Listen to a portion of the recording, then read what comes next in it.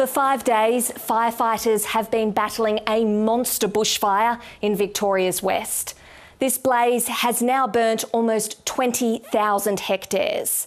More than 500 firefighters, almost 50 pieces of heavy machinery and 23 aircraft spent today trying to suppress the fire and mop up in areas it's been through. They've built 92 kilometres of containment line, but there's more to be done. The fire perimeter is 164 kilometres. Crews are currently focusing on blacking out areas at the fire's north and east, and it's a race against time.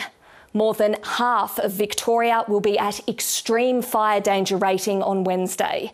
The Wimmera region will hit catastrophic risk levels. And I do expect that they'll have the fire, have containment lines in place at least ahead of Wednesday and in the best position that we can be whilst we expect that extreme weather to come in.